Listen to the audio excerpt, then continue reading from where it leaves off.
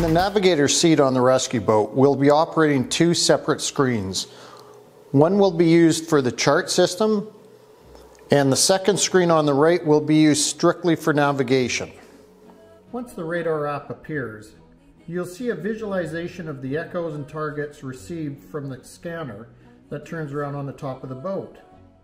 This is simply an aid to navigation to show us where a safe road is to travel, whether it's in dark or limited visibility situations. Another feature in the radar application is to be able to turn off the scanner without shutting the entire system down.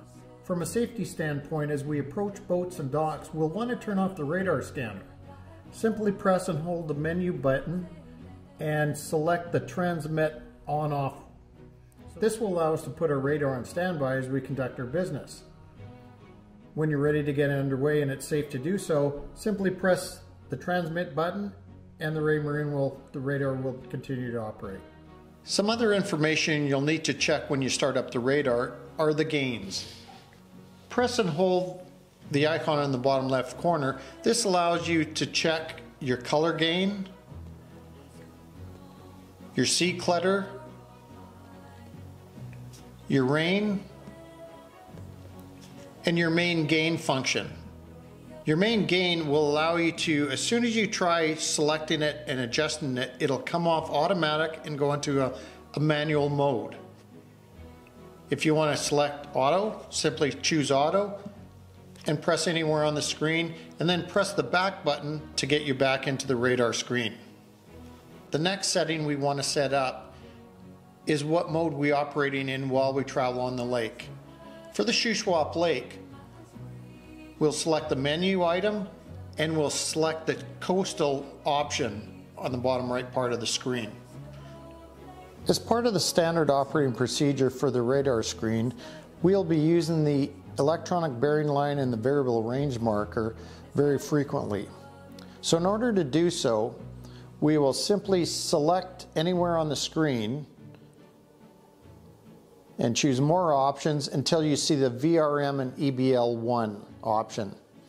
So we will turn it on, and that will now give us the option to use the electronic bearing line, as we always use it to find a safe route of passage. And by pressing the center button on the rotary dial, we can actually toggle between the electronic bearing line and the variable range marker. So we'll leave it like that, and we'll use the plus and minus buttons, icons on the bottom of the screen to range in and range out. And we're just going to leave it like that. If the back button is pressed, you'll notice that the EBL and the variable range marker are locked into place. And the rotary dial now becomes your range function, the same as your plus and minus buttons. In order to get back to the variable range marker and EBL adjustments, simply press anywhere on the screen, hit more options, turn on and off the variable range marker again, and now that will bring the EBL and the VRM back into focus. Press the center button to toggle between the VRM, press it again, and now you can use the EBL as needed. And we'll keep the EBL and the VRM in adjustment mode while we navigate on the rescue boat. While navigating with the radar screen, you'll observe on the left side of the screen we'll have a data bar. That allows us to see the course over ground, speed over ground, and if we are navigating to a certain waypoint, we'll also have the bearing and distance to waypoints. In order to, if it accidentally disappears, like you can slide it off the screen as indicated before, pressing this button over below the rotary dial with the one dot on it, that will actually bring it back into the screen. Pressing it again will hide it.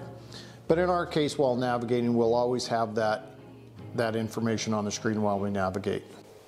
Another feature on the Raymarine screens is whether or not we want to show waypoints on the radar screen.